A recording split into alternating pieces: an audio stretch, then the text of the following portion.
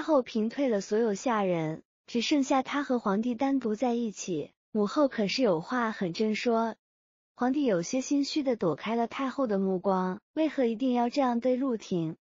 太后开口道，因为当年之事，他身为臣子，没有站出来证明那封举报安阳王的书信是伪造的，没有说出事实真相。从某种意义上来说，陆廷算是李宪的从犯。皇帝淡淡道，皇帝，现在这里就只有我们母子，你不必和哀家说这些糊弄世人的话了。太后冷笑道，语气中充满了失望。母后，您这话是什么意思？皇帝眉头一皱，哀家是何意？皇帝不会不明白，事到如今，你为何还要执迷不悟？承认你的错误，承认你的糊涂和自私的想法，才是导致安阳王府悲剧的根本原因，就这么难吗？你难道到现在都没有对你弟弟一家有一丝忏悔吗？太后厉声道，所以母后的意思是，朕害死了朕的弟弟。皇帝看向太后带着怒意的脸，发出一声渗人的冷笑，难道不是吗？难道不是你一心想要置你弟弟于死地吗？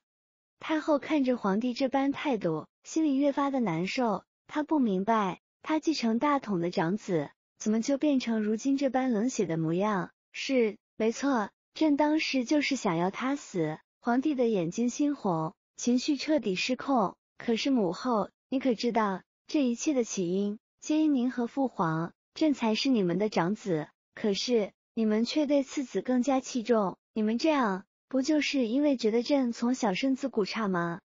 父皇甚至动过想要重立太子的想法，若不是因朝中重臣反对父皇非常利诱，那这皇位还哪里是朕的？可是，就算先帝动过重立太子的念头，但并没有这样做，先帝后来对你也很器重，不然怎会在你还是太子之时，就给你批阅奏章的权利？太后声音哽咽起来，她的心里五味杂陈，她忌皇帝，也怨皇帝，可是他却还是他的儿子，那又如何？不过是因为父皇知道没办法立他宠爱的次子为太子，所以只好花心思在朕身上。皇帝越说越激动，握着一只拳头重重地砸在小脊上。后来朕当上了皇帝，可是朕的弟弟却那么优秀，建功立业，这让朕怎么可能不忌惮？没错，他的确没有和徐将军谋反，可是以后呢？他会不会有一日受人蛊惑而起了谋反的心思？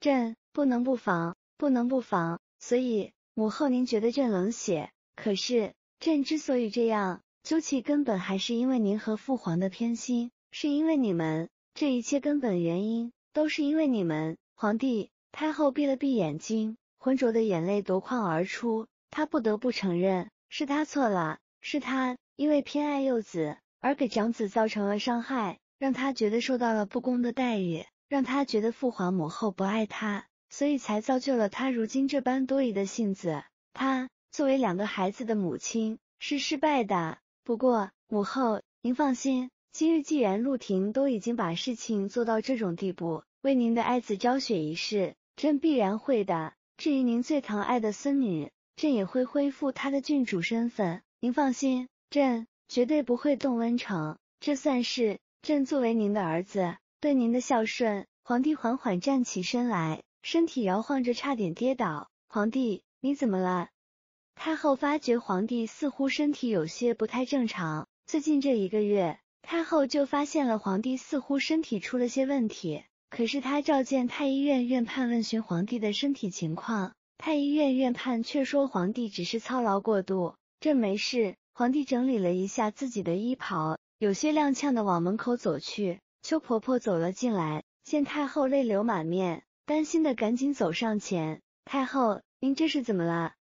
邱婆婆取出手帕，小心翼翼的给太后擦着眼泪。作为母亲，哀家真的很失败啊。皇帝其实说的没错，他的性子从小时候的安静乖巧，到如今这般暴力多疑，是哀家和他父皇的错。太后难过的捂住脸，难过的呜咽着，哀家的两个儿子都毁了。太后，邱婆婆也忍不住落了泪，您别自责了，当心身体。夏儿呢？